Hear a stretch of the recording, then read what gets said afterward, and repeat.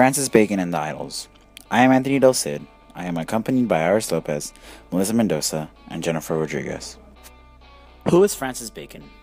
Francis Bacon was born in 1561. He believes that scientists required evidence.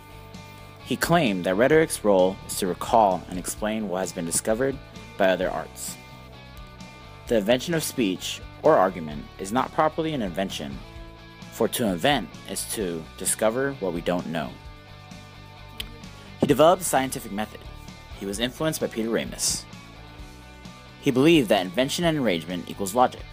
Style and delivery equals rhetoric. He believed that logic becomes a tool for inquiry, and it fits with the growing interest in science. Francis Bacon wrote a book called The Advancement of Learning. He describes the functions of rhetoric to apply reason to imagination for the better moving of the will. He says that communication equals interaction between reason and imagination. He emphasizes on reason. Bacon believed one of the benefits of good education was eloquence, illustrating his point with many rhetoric examples drawn from his study of language, how it functions, and how it reveals the way we learn things. Bacon believed rhetoric is the clarity of communication, to avoid idols.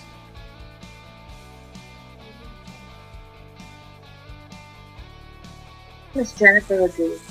I will be talking to you about the idols of the tribe. The tribe can be described as ancestry, culture, or even society. The idol is a figment of the mind. This idol can blind its members from reality and can cause exaggerations and false appearances from within our desires, prejudice, pride, and even God. This idol states that our survival prejudice are bred into our passions and intellect. This idol can create common sense tendencies to rely upon little assumptions without actually proving they are true. You may jump to conclusions on first impressions or overgeneralized situations. For example, I had been cut off by someone in traffic. I lost it, chased after the driver, cut them off, stopped the vehicle, and yelled unnecessary words. This example shows how I let my emotions rule over my judgment and understanding, and could have led me to false appearances and conclusions. The idol of the tribe can describe people that collect ideas, become attached, and gather evidence that supports it and just throws away stuff that contradicts it. It is like science that faces this problem all the time. The tribe can be replaced with the word cave to have a better understanding of how this idol is used in every human being. The idol is caved within us and has probably been accepted with the few evidence that supports it. It is something that we see and think is real, when in the actual real world, it probably really is not. Now I will be discussing Idols of the Den. According to the book, it defines Idols of the Den as fallacies derived from living with a limited view of the experimental world. Humans live with binders, and causes humans to search for knowledge in their small area instead of the large common world outside of the den. So basically, our perceptions are altered by second or third sources, and we are limited just to the knowledge that is given to us. Factors that influence our perception include family background, childhood experiences, education, gender, religion, and social class. Examples of idols of the den can vary. Family influences our perceptions greatly. Whether if it is sexism or racism, our family can either encourage or discourage our participation in these social norms.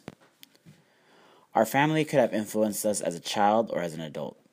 Family members could have experienced a traumatizing event with a certain type of race, which could lead them to embed negative thoughts about this race to our vulnerable minds.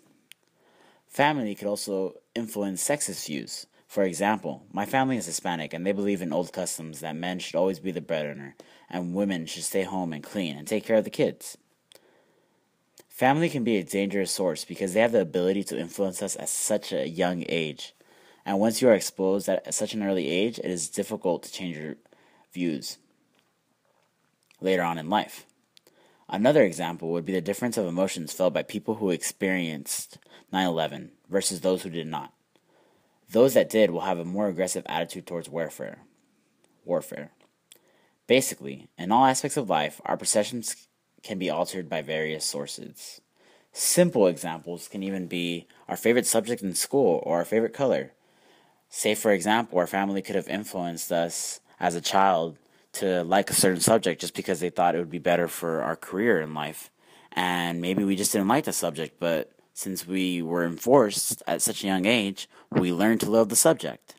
Or for color, our family could have put our clothes or bought us toys that were a certain color, and being exposed at such a young age, we learn to adapt to that color, and we're like, you know what, that's my new favorite color.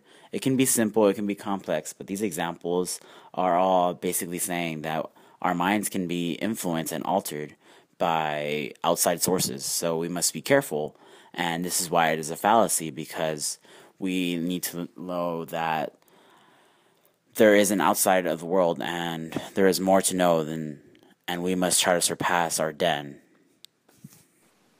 Idols of the marketplace. Idols of the marketplace are slang or conversational words. According to our article, they arise from bad and inept information of words. Some words are names for non-existent things, yet we tend to presume that these things must exist simply because they have received a name. Bacon stated that these are the most troublesome of all because words form in a popular sense and tangle themselves around our understanding and reasoning. Here are two examples that can help us remember these idols more easily. The first one is the word busted. Back in the day, our grandparents referred to being busted as being broke or not having any money. Our generation has transformed the meaning, and we now refer to busted as being caught doing something we probably shouldn't be doing. The second example is slang used in our favorite social media sites, such as Instagram and Twitter.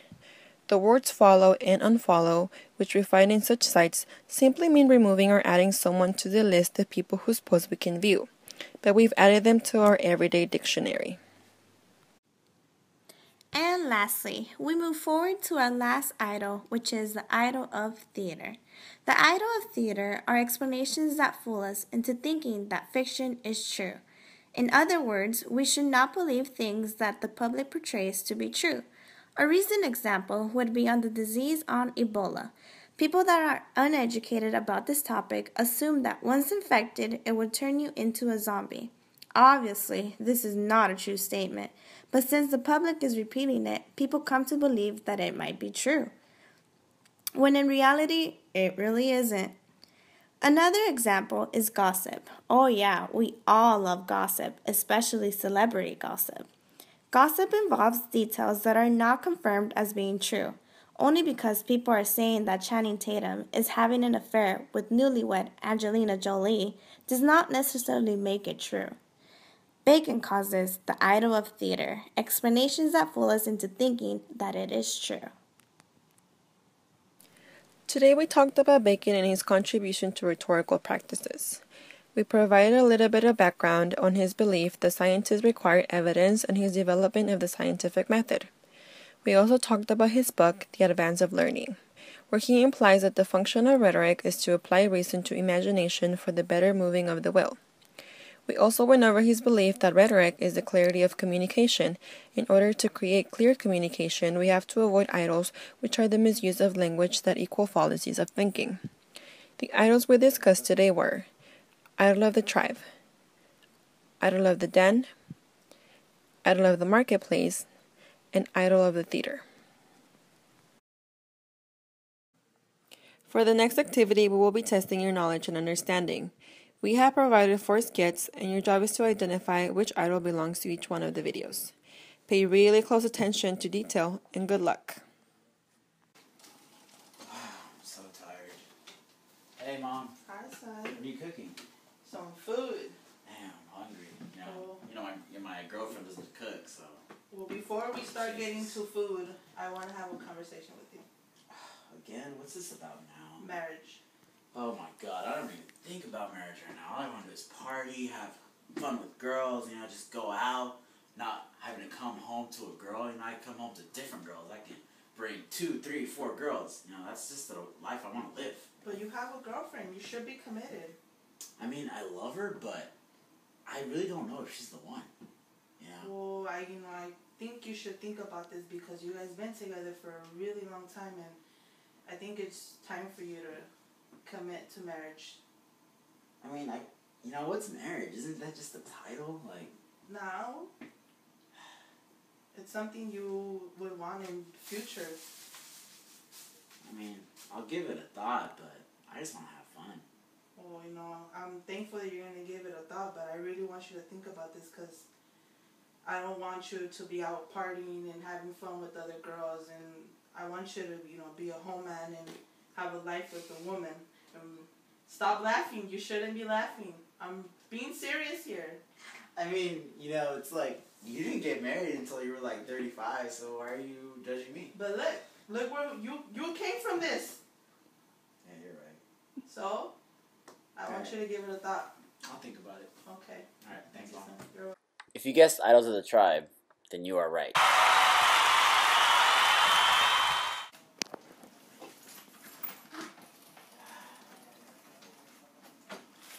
Hey, babe. Hey, babe. How are you? Good, how are you? How was work? It was good, Work is work. That's What have good. you been up to? Nothing. Just been home all day. Yeah. Enjoying everything I've given you? Pretty much. Yeah. And I'm thankful for that. Okay. Here. What's going on? We've been together for a while, and, I really love you a lot. And, I wouldn't want to be with anybody else. Okay. And, I've dedicated so much time to you, and, I just can't picture anything else. Okay. So, I was wondering if, will you marry me? Oh my god. I'm so sorry. I don't love you. You can't buy love. And I don't know if you realize that. I mean, yeah, you've given me everything, but you don't give me what I want. You don't give me attention. You think that by giving me money and by buying me the biggest rock in the world, you'll get my love. I don't love you, Anthony. I'm sorry. When I buy you... Alright, so if you guessed Idols of the Theater, you are right. Hey, Mom. Look, I really want these new pair of Jordans that just came out. Well, I can't, son. Why not? I'm busted. What'd you do, Mom? Did you start selling weed again? What do you mean? Mom, did you rob a bank again? No, son, I'm busted. Okay, busted means that you got caught doing something you weren't supposed to do. No. Did you cheat on Dad? No, busted means you're broke. I'm broke. I don't have no money. I used all my money to pay your tuition. No. How does busted mean you're broke? It means that you got caught doing something you weren't supposed to do. No, it means I'm broke. I have no money. I can't buy you shoes. Not right now. Whatever, Mom. Alright. So if Idols of the Marketplace was your answer, then you are correct.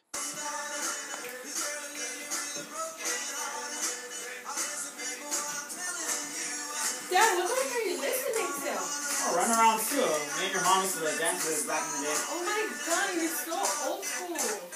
Hey, I used to get down on this dance floor. Dad, that is so old school. Why don't you try something new? New like what? That ratchet music that you guys be playing? It's not ratchet, Dad. If you go to the club, you can totally dance to this. Yeah, but you're just booty popping and I whatever don't you want it. Then if you whatever booty you pop, youngsters if you do booty pop, nowadays. you get guys. Man, back in the day, if a girl was wearing a long dress and knew how to move, that was perfect enough. She didn't have to be showing off her butt all the time. Oh, so now you're saying that I'm showing off my butt every time I go out? Yeah, exactly. That's why that's why I don't let you go out anymore. You're so unfair. Yeah, you know what? Life's unfair. Oh my god, I hate you. If Idols of the Den was your answer, then you are right. Woohoo!